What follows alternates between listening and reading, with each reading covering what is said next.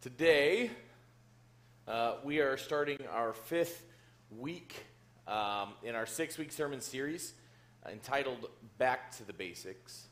And for those of you that may be new or may have missed a few, just to recap, we're going over the basics of what the church is meant to be. Okay, Paul is writing this letter to his apprentice, Timothy. Paul had left Timothy behind in Ephesus to continue to work and do ministry and grow the church that was in Ephesus. And it's always a great idea for us to take some time and look back and remember the how-tos, the basics of things, right? It's always good to go back once in a while and look at that stuff. Especially when it comes to ministry, because God had designed it with all of us in mind and for a purpose. So why wouldn't we make sure we're following it and doing it the way He would want?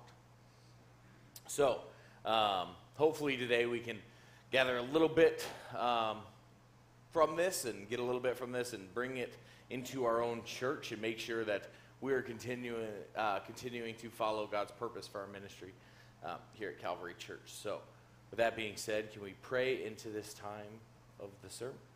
Let us pray. Gracious Heavenly Father, thank you so much again for today. Help us to take any distractions that we may have in our lives and cast them far off, Lord. Let us focus just for this time, this small amount of time on you. Let us keep you at the center of our day and our life and our mission, Lord. Help us to trust that in all ways you have what's best for us in your heart.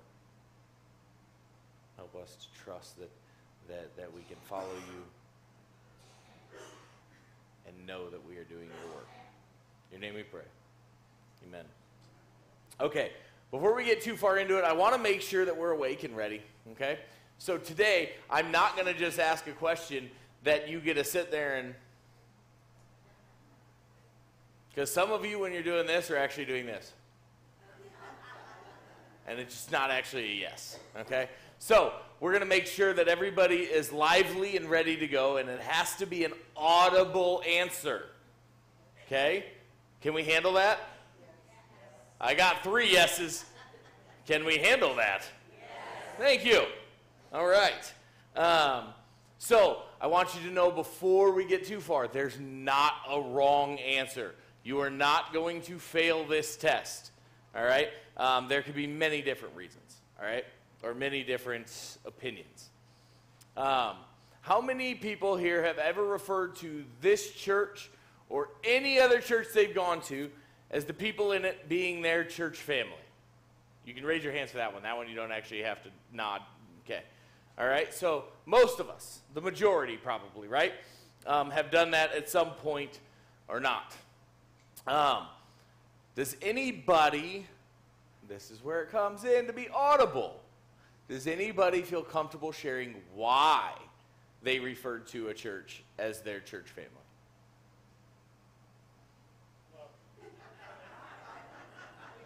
What was it? Huh? Love, okay. Donna? Death of a family member, okay. It's our village helping raise our kids. We got a lot of sleepers today. Yeah. What? A lot of the same way of thinking. Okay. Thought I saw another hand go up too. Yes. Because we call each other brothers and sisters in Christ. That's how you know she's a PK. Preacher's kid. There we go. Cheating on the test. No. No, awesome. Again, none of these are wrong. You don't have to feel like anybody's going to be wrong. There's nothing that says just this reason is the reason we're a church family, okay? There's a lot of different reasons. There's a lot of different reasons we could call each other that, and sometimes we sugarcoat it, maybe because it's around here, but it's pretty simple.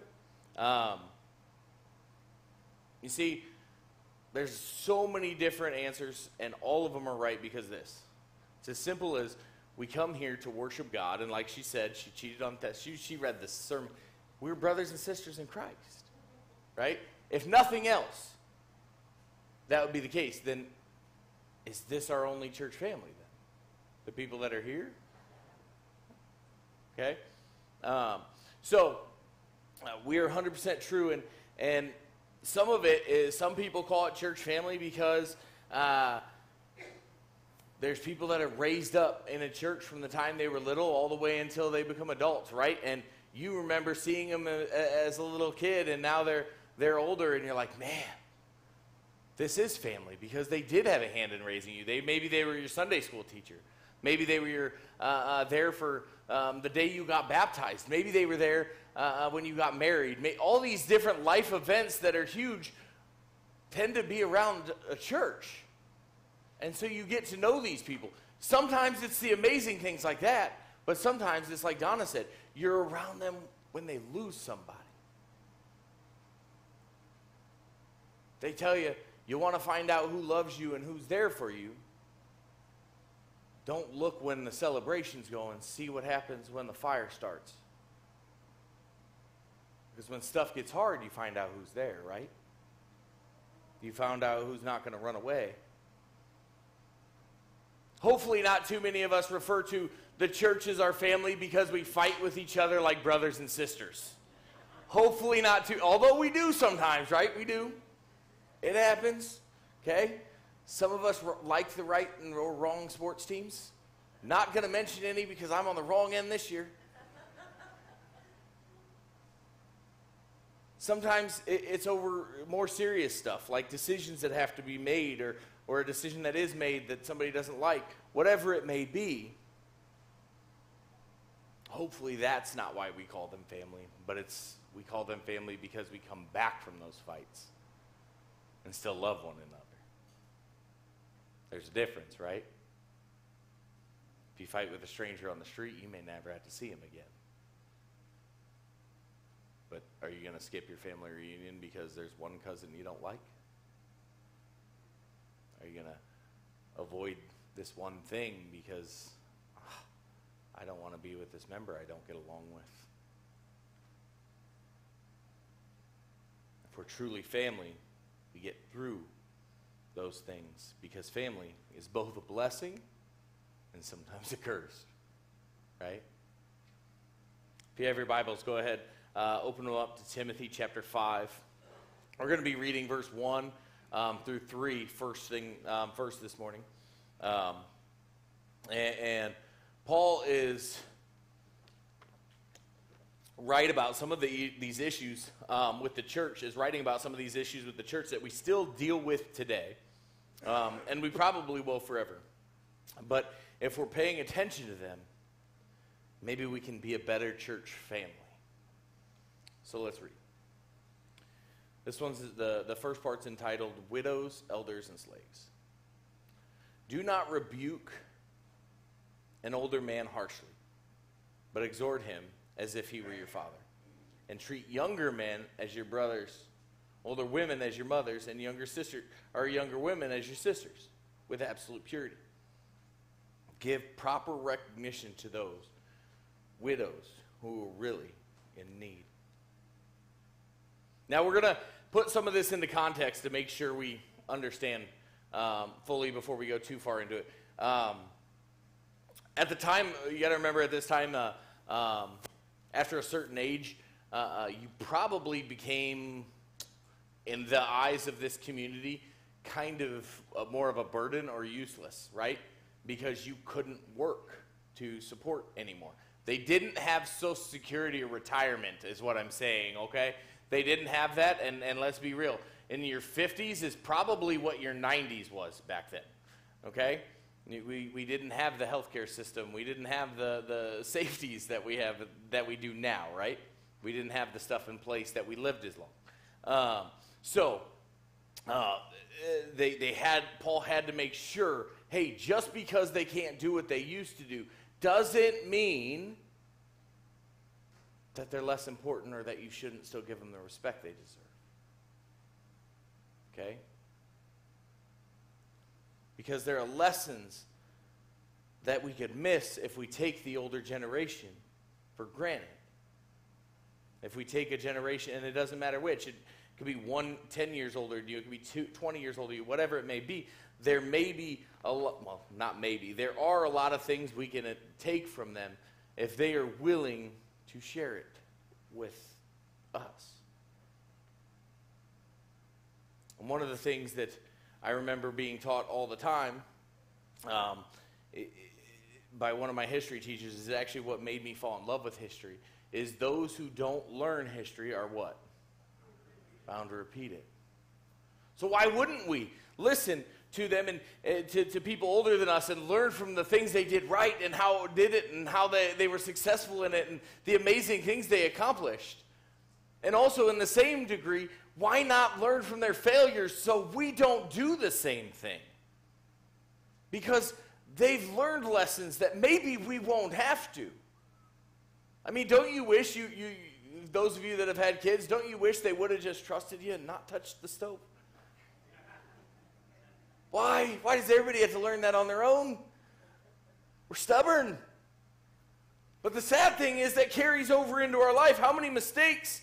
I mean, I can think even from when I was a kid, if I would have just listened to my mom or my brother or my friends and just not done something stupid, life would have been easier or safer. Okay? If I would have just been like, hey, maybe you listen to this guy or this girl and you listen and grow and make sure you don't hit the same potholes. Doesn't mean we won't make mistakes, but listen. We take it for granted. Sometimes I joke with people, especially as a football coach, I joke with my athletes all the time because the thing they give me the hardest time about is gray, and my kids sometimes, is gray hair. Okay?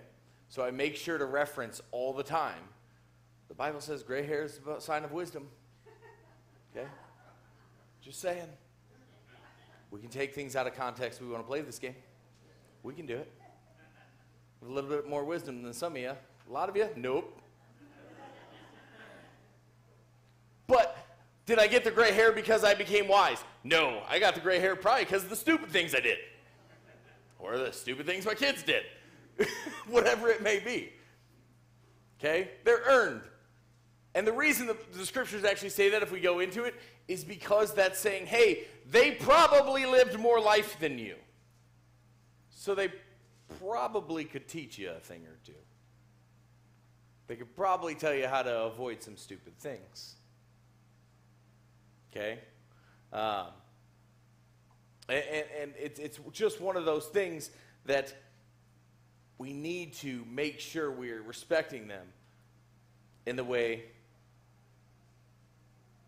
for all the things they have to teach us if we are willing to learn. But, yes, and we also need to treat them with the same respect we would an older member of our family. Because I don't know about you, but in my family, if you treated an older generation, if you treated your grandma with disrespect or something, Grandpa was not happy. And Grandpa was old school, spare the rod. Know what I mean? Mm-hmm. Oh, Grandpa's passed. I can say he hit me with the belt, can't I? Because he can't get in trouble no more. He's passed. We're good.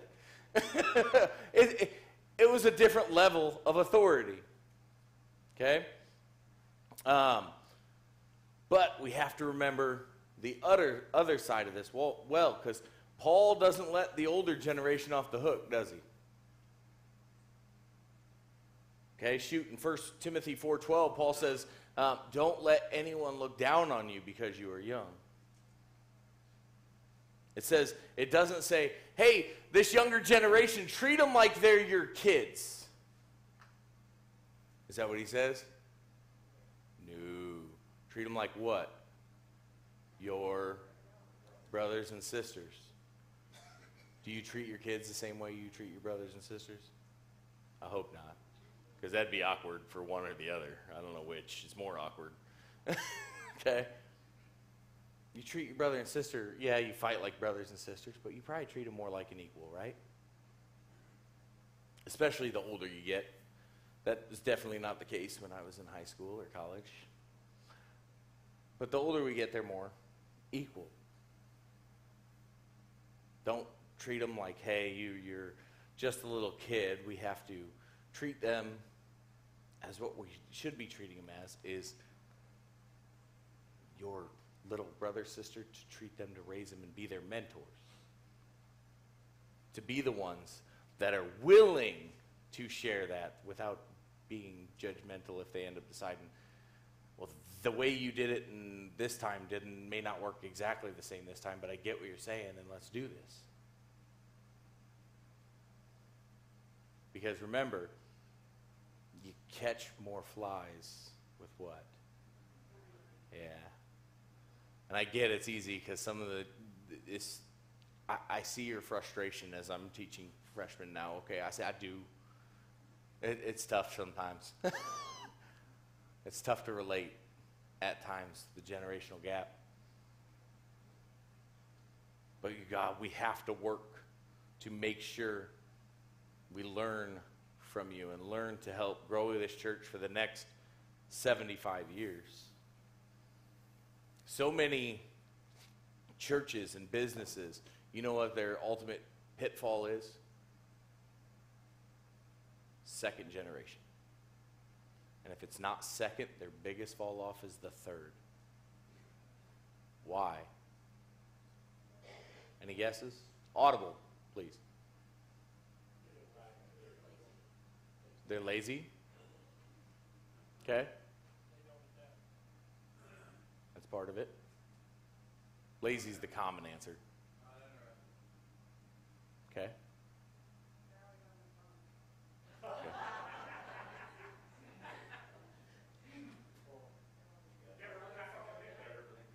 You notice who all the answers are coming from.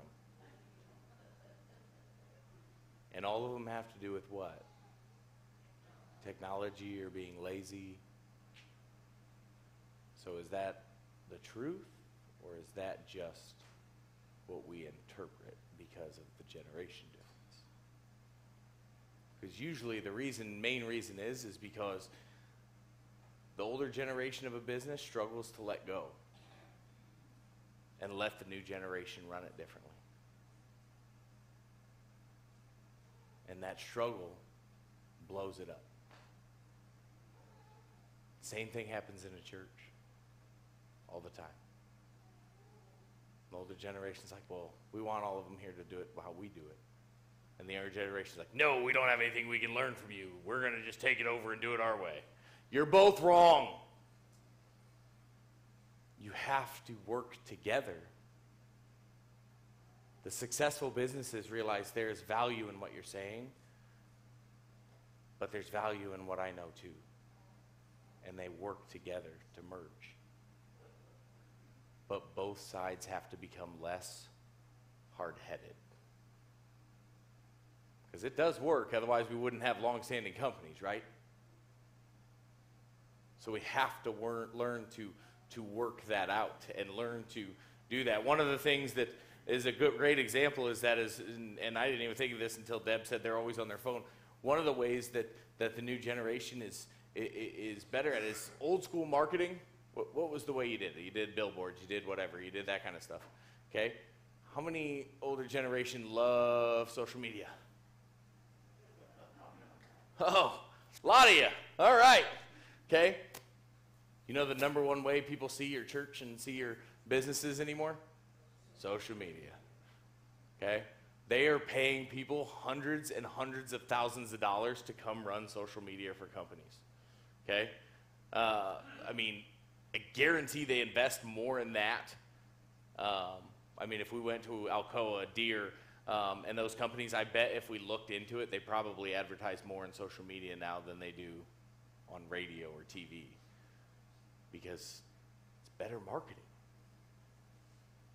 It's just learning to bridge the gap. Okay? Thank you. I did not think that would work so easily, so thank you for that. Second part, Timothy 5, 19 through 22. Don't accept an accusation made against an elder unless it is confirmed by 2 or 3 witnesses. Discipline those who are sinning in front of everyone so that they will they will all be afraid. Don't freak out. We're going to explain that. I charge you before God and Christ Jesus and elect angels to follow these practices without bias and without playing favorites. Don't rush to commission anyone to leadership, and don't participate in sins of others. Keep yourself morally pure. It's the word of God for us, the people of God. Thanks be to God. Oh, I have more scripture later, but that's okay. The next path is a key. So many churches don't necessarily follow. Okay? We talked about this a few weeks ago. One of the biggest problems that churches tend to have is what? Starts with a G. Gossip. Thank you. I can't believe you came up with that. Great job. You were paying attention. Gossip, right? We have the gossip mill. Okay? It is, unfortunately, a very common thing within churches. And it also is the thing that tends to kill churches, because 90% of this that happens, 90% of these disagreements, what they should be doing is going straight to the person rather than triangulation. Okay? Triangulation kills companies. It kills churches. You can't do those kind of things, because when you do, it makes people pick sides like you're a junior high kid. Anybody remember that? Maybe it was a small school thing, okay? We had like 20 kids in our class. If two girls got in a fight, we had to pick which girl we were friends with. And we had 10 kids on one side, 10 and you can't be friends with each other. It's like real life, whatever, reality TV before it was reality TV. It was so dumb. So dumb. But we do that in a church. We laugh at it with junior high kids, but we act like junior high kids sometimes, don't we? Yeah, we do. And it says to call, when people are going and doing this, to call them out. It's not meaning literally like here and bring somebody up. Hey, all right, come up. You've been a jerk. Let's talk this out, and I'm going to call you out in front of all these people and tell them what you did. No. It's talking about if somebody's being a bully and a jerk, you need to bring them before church leadership if you went and talked to them and had a conversation. And then if you went with a friend and had a conversation or a leadership of the church and it still didn't change anything. And then the next step is going to church leadership. Okay? You don't go and parade somebody in front of the church. That's not what it's saying. It's just describing this situation, because even in Paul's time, people like to act like junior high kids sometimes. Okay? That's not what we mean by let's all try and be youthful at heart. Is let's be gossips and jerks to each other. That's not what we mean, right? But the last part does say another factor as well, which is another common problem that we tend to see, is we rush people into leadership within the church now. That never used to be a problem in the American church the way it is now. The problem existed differently, I should say. The problem back in the day was, oh, well, I just met a friend, and since I trust this friend, tomorrow that friend's becoming associate pastor of the church. We just met a week ago, but now they're associate pastor, okay? That's what it's talking about at that time. What it's talking about now, or how it relates to us now, is the fact that, okay, so it's Joe's first week at the church. He just came and visited this time. Hey, Joe, now you're going to be on trustees, you're going to be on finance, and you're going to lead 3 different Bible studies, okay? Good to go. We do that. We do, but why? Do we do it out of a bad place? No. We do it out of, we think we're helping and connecting people, right? But we're not yet. The reason it's happening is because we've talked about this before. We're missing a group. We're missing the 50 to 60s. Now, yes, there's some of you that are between 50 and 60, but what is the smallest age group in our church? 50 to 60s. Okay?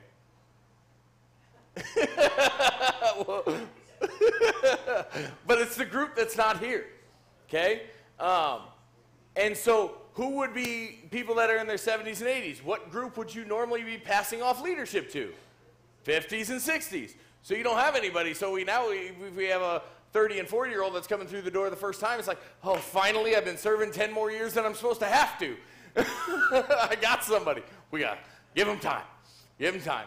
They don't need to be in leadership next week. Okay?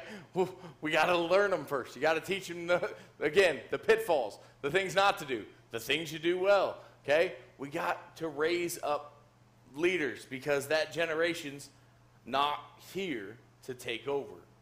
So that means some people are going to have to probably eventually step up younger than what we used to, and some people are going to have to stay longer than what we used to. But if we're doing it for the right reasons, if we're doing it for the kingdom of God, it'll be worthwhile. Correct? If we're doing it so that we see another generation of this church, if we see another 75 years, it'll be worth it. But we must take that time. Okay? Honestly, most of these things probably seem rather simple. Okay? That it's, hey, we can do this. Take care of your church. If we simplify it, take care of your church and take care of your church family. Family doesn't sound like it should be that difficult, right? Not gossiping, false allegations against people. That stuff shouldn't be that hard. Should be pretty easy. But then God calls us to love one another as we love our brothers and sisters in Christ, and here's where the caveat comes in, and here's where the challenge becomes. Verse 8 says this: but if someone doesn't provide for their family, and especially for a member of their household, they have denied their faith, and they are worse than those who have no faith.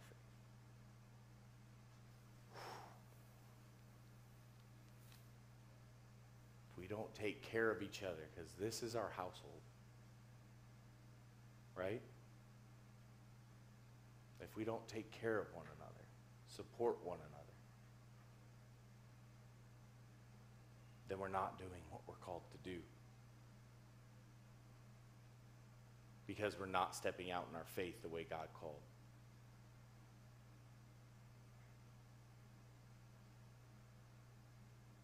The reason he says it's worse than those who don't is because we know the truth. We know what Scripture says. We know what God ultimately did for us. He sent his Son to die so that we could be free. And we can't love the person that's across the aisle from us. So it becomes our choice, Calvary Church. We know the truth. Now we have to choose if we're going to live it out within these walls and outside as well. Amen? Amen. Would you pray with me as they make their way up for our closing hymn? Gracious and Heavenly Father, thank you so much for this time to worship together and listen to your message, Lord. Just help us to trust your words, trust your scriptures, and trust the truth that you have given us. Help us to live it out and love one another and take care of one another even when it's hard. Anybody can run with the front of the pack. Help us to help those that can't. Lord, help us to be your light to each other and to the world. Pray all these things in your name. Amen.